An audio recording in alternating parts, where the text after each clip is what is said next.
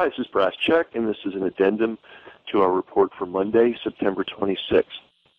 Two amazing stories.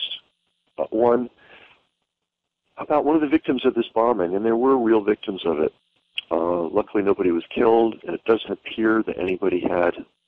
Well, it looks actually, I'm going to take that back. It looks like at least one person had a pretty serious injury to her eye.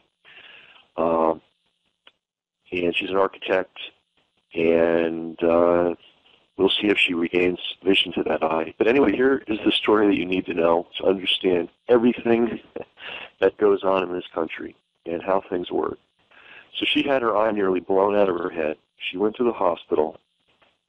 They treated her. It wasn't a life-threatening injury, and they actually patched her up to the full extent they could, and they discharged her. She went back to her apartment, which is on 23rd Street, with her ID, with her hospital discharge papers, drenched in blood. And what do you think the police did when she tried to get back onto her block and into her apartment where she could shower and get some clean clothes? They wouldn't let her. So what she had to do was spend the entire night walking the streets, sitting on park benches, waiting for her gym, where she had a membership, to open up so she could at least shower and get the blood off her. That's our law enforcement. That's how they operate. That's how they think. Unbelievable.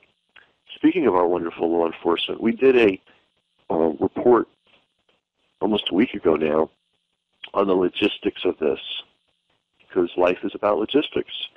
Where, how did the guy get to New York City? Did he drive? Did he take the PATH train, which is like a subway train that runs from New Jersey to New York? If he took the PATH train, we talked about this earlier, that would explain why he went to 23rd Street.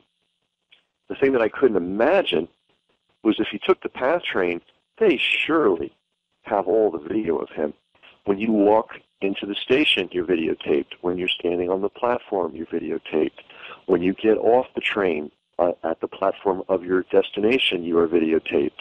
When you walk through the turnstile to get out, you are videotaped. When you walk down the tunnel, you get it? You're videotaped constantly.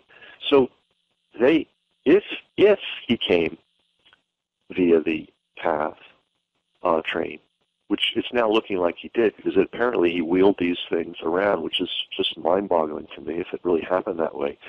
He took the train in. Now, I said earlier, these are all minor details maybe, but not really.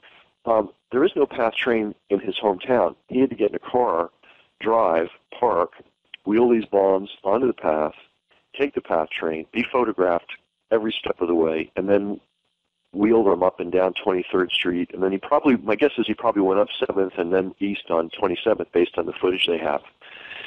And I also mentioned that if he had set the bomb in the shores, New Jersey shore, he had to take the Parkway, the Garden State Parkway. And you are certainly videotaped on the Garden State Parkway, and you're recorded and measured and everything. So why don't they have that? Maybe they do. Maybe they're being coy. Or maybe they're manufacturing it right now. Who knows? They don't have that. We're going to assume now that he did come in on the PATH train. Why don't they have that footage? Boy, that would really prove something, right? You see him with a whole bunch of heavy stuff on the PATH, and you see him going home. He went home, right? He probably went home the way he came, so there should be footage of that. Nothing. The only footage we have, or the only footage that I've seen, is him on 27th Street. That's a little strange. Why don't we have footage of him on 23rd Street? And don't tell me because the cameras were all damaged by the explosion. Even if they were, the recording medium is not in the camera. The recording medium is somewhere else in the building. So even if the camera was blown to smithereens, somewhere there should be video of him on 23rd Street. Why aren't they showing that? Why is it that the only thing they're showing is this oddly placed bomb on 27th Street? And they're not showing him coming to New York. They're not showing him leaving New York. They're not showing him planting bombs on 23rd Street. And they're not showing any record of him going on the Garden State Parkway. It's all very suspicious to me. You can draw your own conclusions, but as usual, this is a dance of the seven veils. First it happens, and we have no idea who did it, and then it turns out, well, yeah, we kind of did know who did it, and yeah, we've been talking to the guy, and we knew all about him, and what are we going to find out next? And now what we're not going to find out is what he has to say, because apparently this guy that looked okay, he was shot, I'm sure that wasn't pleasant, but he was sitting up, with the help of a stretcher. He looked a little dazed, but now it's a week later, and he can't talk to anybody. Shades of the Boston bombing. Also, don't forget, he didn't build just one kind of bomb. He apparently built all different kinds of bombs. Possible thing that went on here, there were a lot of guys doing this. The FBI knew about all of it, and this is the one they want to hang it on for whatever reason.